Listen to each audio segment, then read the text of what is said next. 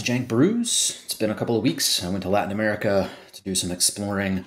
Today we're going to be talking about a really janky brew called 4-Color Calamity.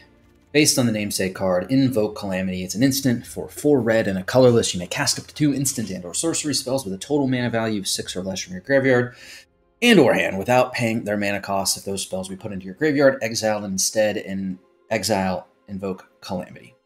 So we're not going to go too deep on the depth tech here, just looking at the combinations of cards and why we're playing them. We'll start with Zurgo and Ojutai because there's only one creature in this deck. In fact, there's only one card that is not an instant or sorcery, and it's Zurgo and Ojutai. And it's basically because this deck used to be Grixis in Standards past. I loved playing this deck when Invoke Despair was in Standard. It was clearly the path to victory.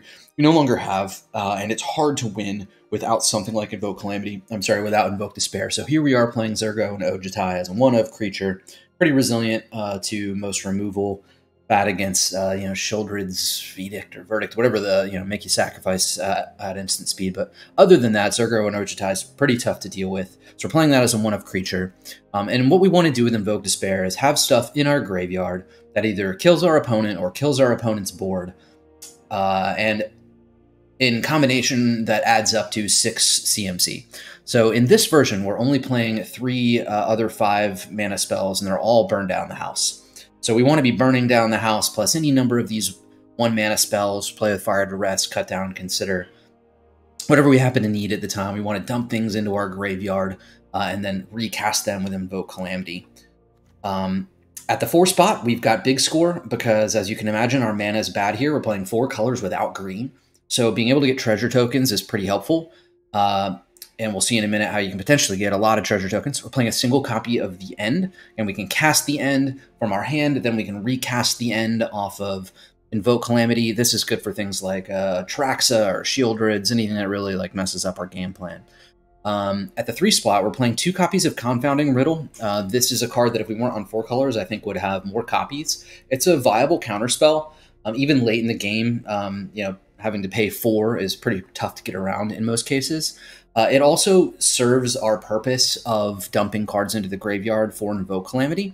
So if we don't have to counter anything or we're playing control mirrors or something of that nature, we can end of turn Confounding Riddle to look for a land, for example, or look for our Invoke Calamity, or look for our Zurgo and Ojutai and dump everything else into the bin.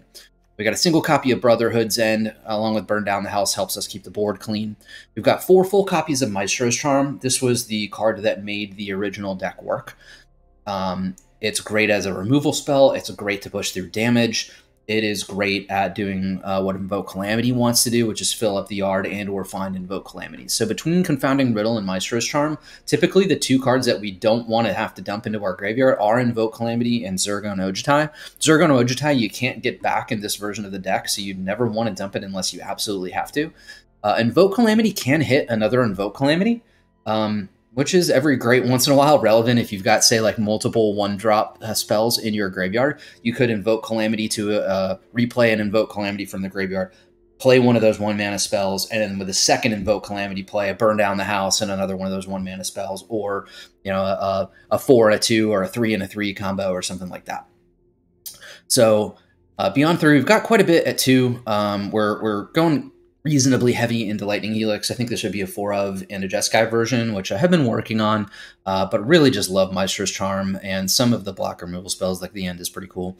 So we got 3 copies of Lightning Helix. We got 2 copies of Galvanic Iteration. This was the card that really just pushed Invoke Despair over the top. If you can double up of Invoke Despair and potentially, cast some 1-mana spells off of Invoke Calamity at the same time, absolutely bonkers. But sometimes, making multiple copies of Invoke Calamity, even with this shell, is fine. Making multiple copies of Burn Down the House is sometimes really nice. So we got a pair of these. These can also be dumped and played for flashback. Go for the Throat, Negate, Sunset Revelry, and Destroy Evil. All somewhat self-explanatory. I'm not going to go into the mana. We're actually playing 61 cards in this deck. If there was a type of deck where 61 is right, I think that this is kind of it.